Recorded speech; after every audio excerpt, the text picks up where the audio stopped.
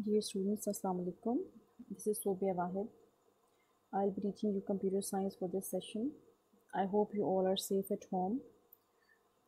First, let's have a look at the syllabus breakup.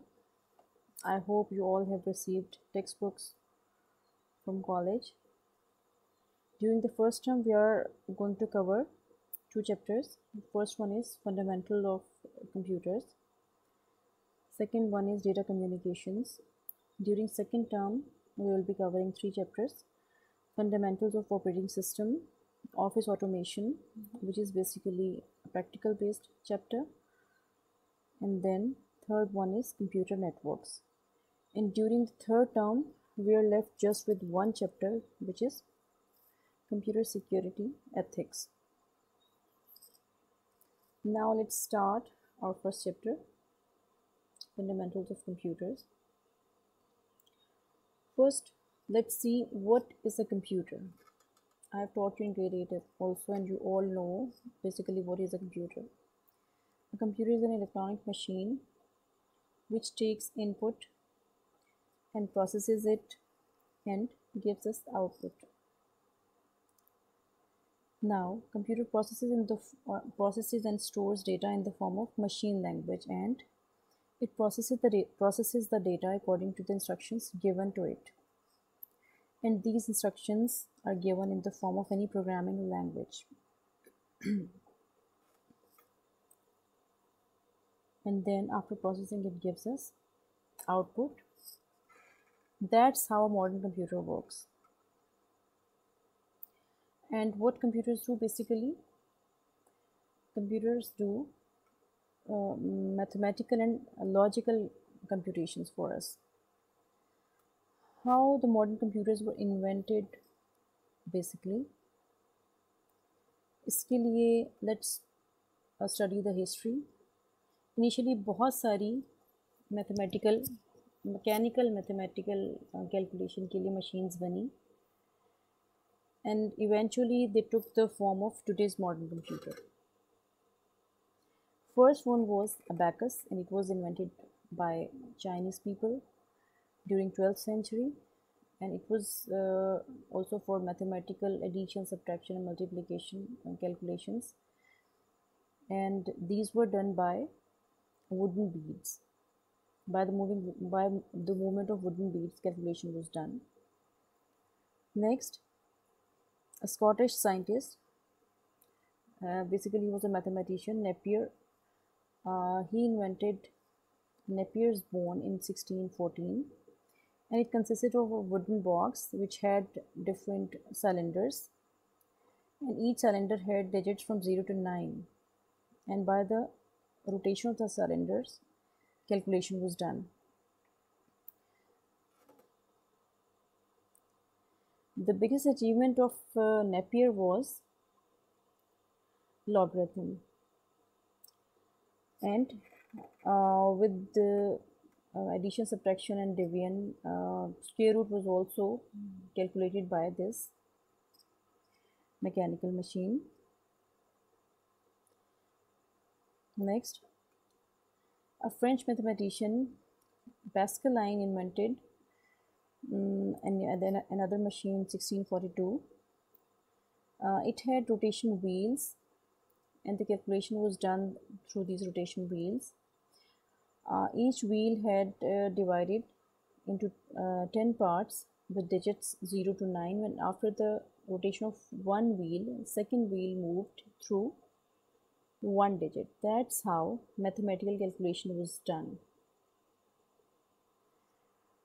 And after that, Analytical Engine was invented by Charles Babbage in 1822. This was a big success. Charles Babbage is also known as father of computer because today's modern computer is based on the idea of this analytical engine. Basically, Charles Babbage started to work on a machine called difference engine, but he couldn't complete his idea because he didn't have that much technology available at that time. So he came up with another idea that was of analytical engine, and it was based on the concept of today's modern computer.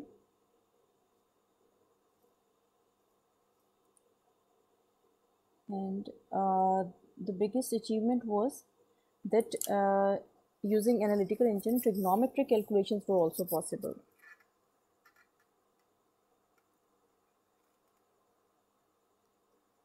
Next was another machine was Hollerith Desk. It was basically a tabulating machine. Tabulation means to summarize the information. This machine used punch card readers, and this was basically used for census in US. It was also a big success, and Hollerith invented a company. He started a company which was, and afterwards it was named as IBM, which is still a very popular company for computer manufacturing. Next was another mechanical machine, the slide rule. It was invented by an English mathematician, William. It was basically for it was based on the idea of logarithm, and there was a rule, and there was a index which was used to rotate or used to move on the slide on the rule. So the calculation was done. Now the first digital computer, most successful digital computer, was invented in 1944 by Howard Acme. Its size was very big, about of a big room, and it was 8 feet high, and there were 3,000 switches in the first Mark 1, and after some time Mark 2 and Mark 3 were also after some additions invented.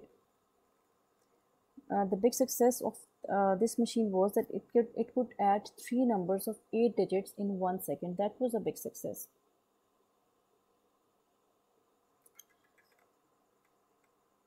After the evolution of a digital computer, more and more advancement started, and आज का एक जो modern computer है, that was formed. If we look at the computers invented, if we see at the digital computers invented, then we could divide it in 5 generations. The first generation of computers was from 1940 to 1956. These computers were basically based on vacuum tube technology. A vacuum tube is basically a hollow tube, glass tube with electrodes for passing current. These computers were very expensive, and they released a lot of heat because they used a big number of vacuum tubes. The first computer basically used 1800 to 2000 vacuum tubes, and it was very difficult to manage, to maintain these computers. In these computers, the input was given through punched cards, and output was taken out through prints using electric typewriters. And the problem was that machine language was used, which was very, very difficult for humans to handle.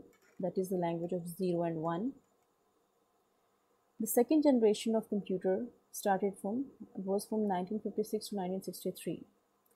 Now what was the difference between the first generation and second generation is that at the place of vacuum tubes in the second generation, transistors took the place of vacuum tubes. And it was a big success. Because of the invention of transistors, the size of computers became small, their processing speed increased, and they were more reliable. During this generation, the computers used punch card readers for input, and for storage magnetic tapes were used, and printers were also used for output. And during this time, assembly language, Fortran and COBOL were also invented. Basically, a transistor is an amplifier. Amplifier means to enhance, to increase for enhancement of for the amplification of current. Basically, transistors were used. The third generation of computers was again a big success. It was based on IC chips. Like we see the chips in today's modern computers, IC chip was invented during the third generation computers. IC means integrated circuit chips. Means a big number of circuits are integrated or combined on a small chip. So because of the invention of ICs, the processing speed and storage capacity means memory of the computers increased, their size reduced, their cost reduced, and during this generation, keyboards and monitors were also introduced. And these computers could do multiple applications, could run multiple applications, and it was a big success. These were closer to today's modern computers. Then fourth generation is from 1971 to the present age. It was based on VLSI technology, and the most important thing about this generation was, and obviously is, that microprocessors were invented. Now, what is VLSI technology? VLSI means very large scale integration, millions of circuits embedded on a single chip. So, with the invention of VLSI technology, computers became very fast, very reliable, storage capacity increased, their cost became reduced, and graphical user interface was also introduced, meaning multimedia softwares and high-level languages, all you can see in today's world are possible in this fourth generation. And microprocessor, what is microprocessor? Microprocessor is basically the main processing unit of a computer. It is a chip which is embedded on the motherboard, and this is basically all you all know, the brain of the computer. It does all the processing for computer. So these modern computers you have seen everywhere, in banks, in offices, in college, in your home. These computers could be in any form. These are embedded in mobile phones, in tablets, in automatic machines, in laptops, everywhere you could see today's modern computers. What's next? Now, this is a very interesting topic. I hope. Next comes fifth generation of computer. This is a lot of work is being done about this, और ये fourth generation के साथ combinedly fifth generation का evolution हो रहा है, इस पे काम हो रहा है. Now, what is the fifth generation of computer? It is based on artificial intelligence. Artificial intelligence means to make machines more and more intelligent, that they apparently it looks that they are behaving like humans, but they are not actually humans. They are just machines. They are artificially intelligent because through programming. Now, here goes your first assignment. आपने ये बताना है कि fifth generation computers को आपने, what do you know about fifth generation computers and how they are going to affect our lives, and what and where have you seen or what have you heard about these computers. You can email me the answer. My email address is given here. What you have to do is just think over it, take some time, 2-3 days. In the next week you have to submit your assignment, and it must be about 200 words. So best of luck. Enough for the first lesson. Thank you. Allah Hafiz.